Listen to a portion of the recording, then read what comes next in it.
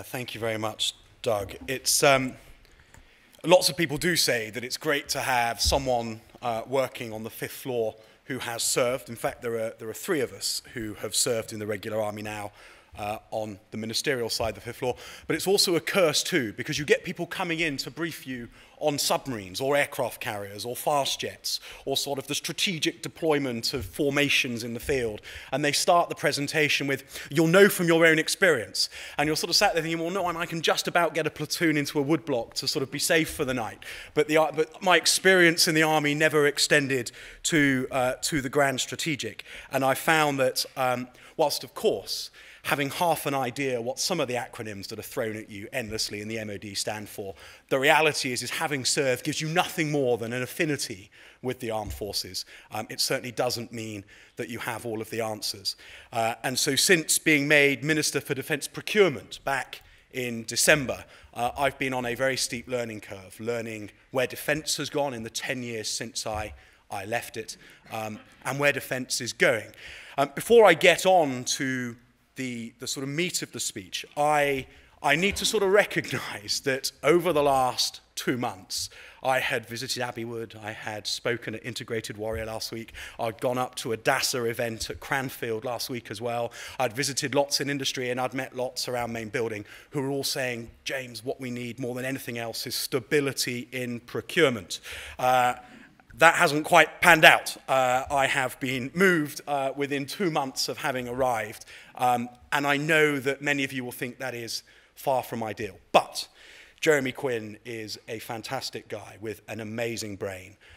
He has done some great stuff in government already, and I'm certain that government will now settle down, procurement will get the stability it needs. I'm gutted that I'm not able to take that forward because I was really enjoying what I was doing. But Jeremy will be a fantastic Minister for Defence Procurement, and I think the equipment plan and the responsibility to develop future capability within our budget is now in very, very good hands. That's not to say that I am not absolutely thrilled to be Minister for the Armed Forces. The sort of one ministerial post beyond Secretary of State that you're aware of when you are a soldier is Minister for the Armed Forces. And to now be at that desk realising that it's me is pretty cool. And I am hugely excited about what will come. Now, last week at Integrated Warrior, I sort of wrapped myself in the cloak of science and technology, which was within the Minister for Defence Procurement brief, and sort of rampaged off into the design of the future force, which most definitely was not. And I got away with it, which is good. But it means that this week I can sort of come back and reheat some of those themes that I explored at Integrated Warrior and expand on them, knowing that it is now very much within my gift to do so. And so I'm grateful for the opportunity to do so. I should clarify, however, that this is only day 2 as Minister for the Armed Forces. Yesterday was my first day in the office, and so inevitably, these are mostly the reflections of somebody who's been in the MINDP office for the last 2 months. And this certainly shouldn't be seen as some sort of authoritative, perhaps not even particularly insightful contribution to the integrated review process. What is clear, however, is that to help seize the opportunities that lie ahead as we redefine our global role, the government has set in train the biggest review of our foreign defence and security policies since the Cold War. The MOD, of course, is fully committed to the successful delivery of the government's ambition within the integrated review, and the Prime Minister has been clear that the review should be as open and as transparent as possible. To that end, we intend to consult widely with experts in think tanks, like our friends here at RUSI and in academia, and throughout the defence community, throughout the process, to help us develop our thinking and challenge our assumptions. Now, I would argue that that challenge comes in 2 halves, and I'll borrow CDS's language. Firstly, the challenge on sunset capabilities. What is the stuff that we can soon do without? And what is the challenge on sunrise capabilities? What will give us the edge in the future? And I'd like to return to the second of those questions shortly. First, however, I want to say a little about why we're here today. As Minister for the Armed Forces, I must love all of my children equally, so this isn't a signal that Strategic Command has already won favour. But it is right that Strategic Command joins the Army, Navy and Air Force in having a conference to explore the opportunities for their organisation. Previously, and this is being really unkind, it's never, ever, ever a view that I held, Joint Force Command might have been regarded by some as the sort of purple skip. The bits where the sort of difficult joint stuff go in the middle and there's a sort of function for it, but what was its role in the future of the battle? I think it had all the right intentions. There was plenty of success in the things that Joint Force Command did, but things have moved on. JFC was about jointery. Strategic Command is about integration. And the two, in my mind, are indeed very, very different. Joint was the bringing together of our email, our calendar, our contacts, and our to-do list, the sort of old outlook. Integrated was making them speak to each other and to us, to adjust our journey times because of traffic, or to order online groceries, or to make sure that the heating only comes on when you're 10 minutes away from home. It's Alexa. And so I'm going to look at today's program, and Rusi and General Patrick have been very busy choosing very heavyweight titles for the sections of today's conference. Strategic integration, countering the sub-threshold activity, exploiting disruption. I'm going to label it as something a bit different, something a bit more childish, but I think something that explains actually what we're about. Alexa, fight my war. Now, in June 2007, something amazing was happening. It was the first time that I was under Patrick Sanders' command, and General Patrick was leading the 4 Rifles battle group in Basra, and we were having what was then the fight of our lives. Afghanistan thereafter became hairier still, but at the time it was very challenging. And when you think back to that battle and what was going on, I was Patrick's RSO for the Regimental Signals Officer for the second half of the tour, and triumph for me was to give him the ability to speak to other people within the battle group. That was about the sort of limits of the technical demands of the chain of command as far as it went within that level of organisation. To have a sort of downlean, because I remember the commanding officer had in his armoured vehicle so he could see imagery from an unmanned aerial system, that made him a sort of god, that he had that sort of integration between land and air. It was novel. In the sort of regular conventional forces, that was a novel capability. The idea, InfoOps, was sort of handing out leaflets or sort of saying to people after you had raided their house that we're really sorry and here's how you get some compensation. That was as far as it all sort of went. And we're talking about something 12 years ago. Now, actually, what happened that summer was not just that I got to serve under General Patrick, but also whilst we were in Basra that summer, something fundamentally changed. A new age dawned because the iPhone launched in June 2007. And that completely changed everybody's expectations about the amount of information you should have at your fingertips. People who were involved in fighting the battle overseas in Iraq or Afghanistan became quite impatient with the fact that they had more information at their fingertips whilst walking around in their hometown at the weekend than they did when they were out on operations. And so there's an osmosis where your experience in the stuff that you're doing as a civilian starts to raise your expectations. And I wonder how often that's happened in the past before. In the last century, defense and NASA owned almost all of the boundaries of technology. We were the ones who were giving the patronage to the research labs, so we knew where those boundaries were, and we, of course, could be the first to exploit those technologies because they were ours. But in the information age, I think it's been the other way around. We've had commercial, consumer tech in our hands, in our homes, and that has informed our thinking, and we started to look at how do you employ that utility within defense. When you think that back then, just in 2007, Facebook existed, yes, but back then it was somewhere where you sort of uploaded all of your holiday snaps, and you sort of expected your friends to scroll through all 100 of them, and that was the totality of social media. There was no Twitter, no Instagram, no WhatsApp, no Snapchat. Google Earth was only launched in 2005. So having satellite imagery before you went out on a patrol, having any sort of imagery was sort of, wow, this is amazing. They really think this is important. This is normally the stuff that only goes to SF. And yet now, it's entirely the standard. Being able to look at the Earth from space is just something you do in order to find out where the nearest Pizza Hut is. Our whole expectation of the information we should have as civilians has totally changed, and with that, our whole expectation of the way we should use information in war has changed too.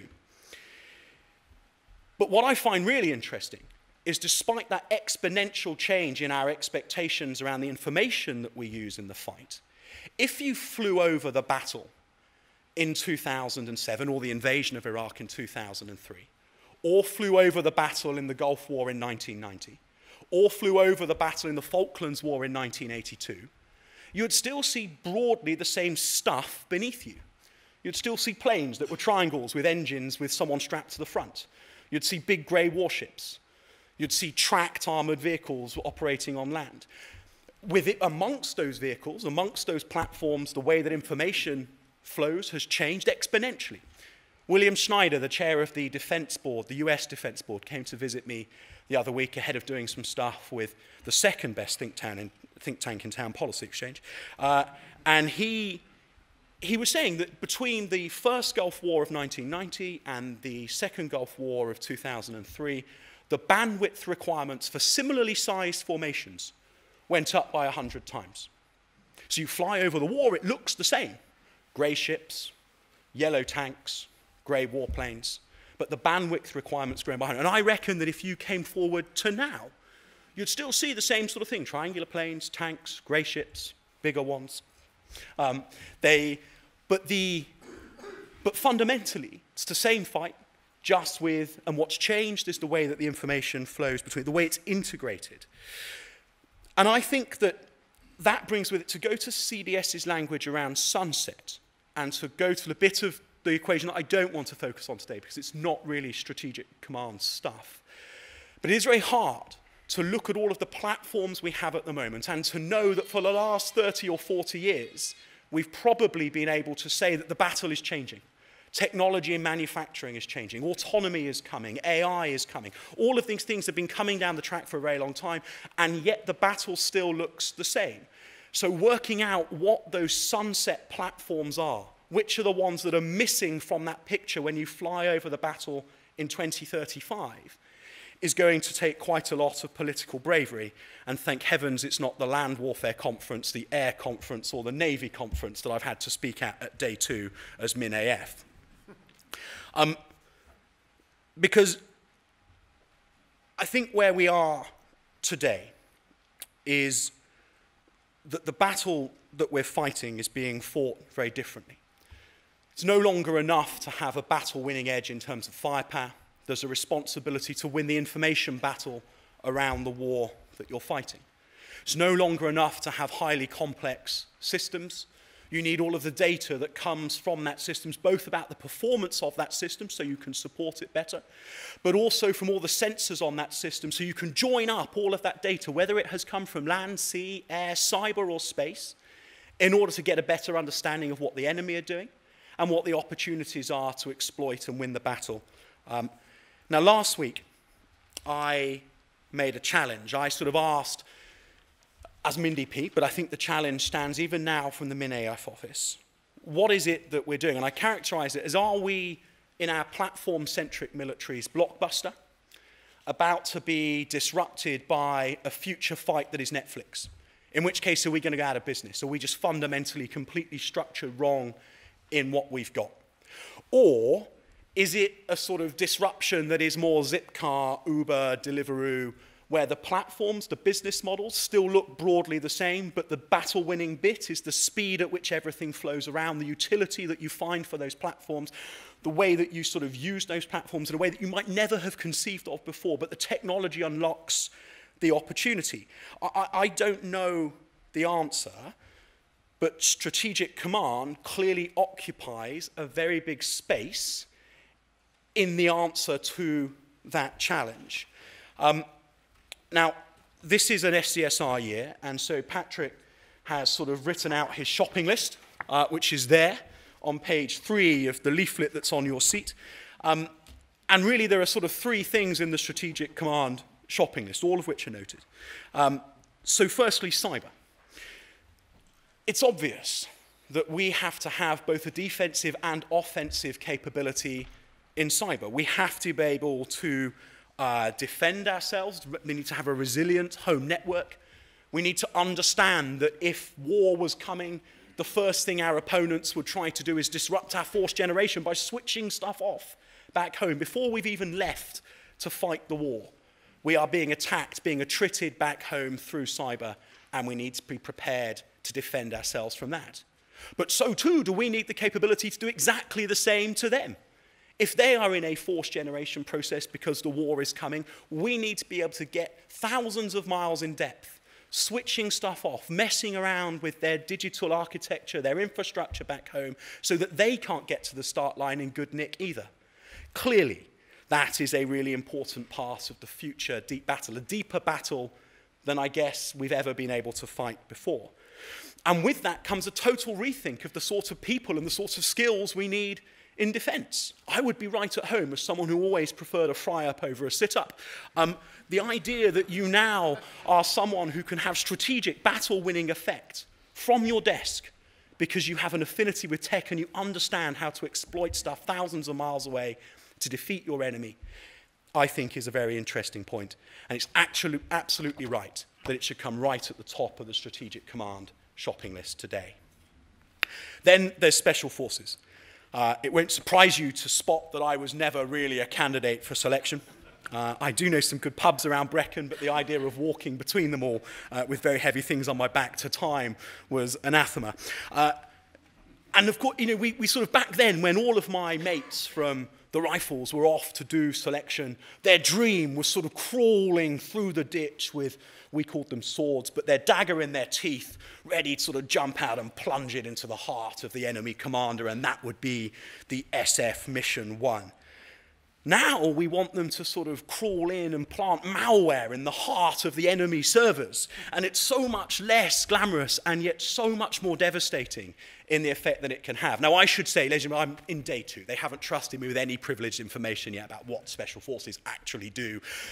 But in Hollywood, that's sort of broadly what they do, and it seems about right that the future of those sort of special operations is no longer about, probably still is, about precision kinetic effect. But actually that ability to get in and access our opponent's data, even when their system seems impenetrable from the outside through online accesses.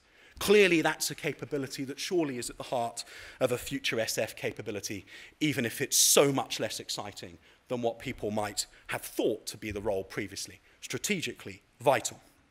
And then there's the multi-domain integration stuff. And I worry that I will give General Patrick the new nickname Alexa, but that's sort of what this is. It is about how you bring all of the things together that have always been in your life. They've always been in the fight, but how do you integrate all of those things? Now here in Whitehall, disruption is the zeitgeist, and I have a hero when it comes to disruptive thinking. I have 2, I should say. One, obviously, but the second is a guy called Luke Williams, who is a professor at the Stern Business School in New York University. And he heard him speak at a conference. I've read his book since, watched a lot of his stuff on YouTube, and really like, for me, his sort of idea that disruptive thinking comes down to invert, scale, deny. If you invert a business case, if you invert a part of a process, if you scale it, or if you deny something that hitherto has seemed essential, you can come up with disruptive hypotheses that allow you to challenge the conventional. Some of those disruptive hypotheses will be completely nuts in order to embolden people to think the ridiculous. I was talking at the DASA event last week about plankton-powered rubber duck bombs. But why not? Who knows? You know, you can have millions of those. And Jerry will hate the fact that this is true, but if 1 million plankton-powered rubber duck bombs crashed into the Queen Elizabeth, she might sink. So, you know, we've got to think the incredible, invert, scale, deny. There'll be other disruptive methodologies, but that's the one that seems to sort of make sense to me. And I think it's right that we challenge ourselves. We challenge every single last bit of our thinking. Because it's no good sort of sitting here on the one hand and dismissing the tactics of the generals in the First World War for employing Victorian tactics of advancing to contact in line, or even sending cavalry charges into battle against machine guns and armour. There's no point sitting here saying how ridiculous that was, if in the same breath we then refuse to challenge ourselves over what the future of warfighting looks like and what the platforms are that are relevant. Those who would have sat on the front row of the conference in 1914 would presumably have still been determined to find utility for cavalry or for advancing infantry in line. So let's be coherent. Let's acknowledge the folly of that, and in so doing, allow ourselves the freedom to be disruptive. Think not every answer will be a disruptive solution, but let's at least allow ourselves the freedom to think the unthinkable, challenge every assumption we make about defense, in order to make sure that when we deliver our people into harm's way in 30 years' time, they can know and we can know that we gave ourselves complete intellectual freedom at this SDSR, the biggest since the end of the Cold War, to think again about what the future of defense looks like and how we give them that edge. And if, on behalf of the taxpayer, we can do that by finding the 10p solution for the 10-pound problem, rather than again finding the 10-pound solutions for the 10p problem, then we will have done both the Exchequer and our people and the people of the United Kingdom a huge favour. I'd like to finish by imploring you to participate fully in today's conference, participate fully in the SDSR that lies ahead. It's clear to me that finding the synergies, finding the opportunities to operate in an integrated way across all 5 domains, land, sea, air, space, cyber, is absolutely key to the future of the battle and to giving our armed forces the battle-winning edge they need. So enjoy today, enjoy this year. Alexa, fight my war.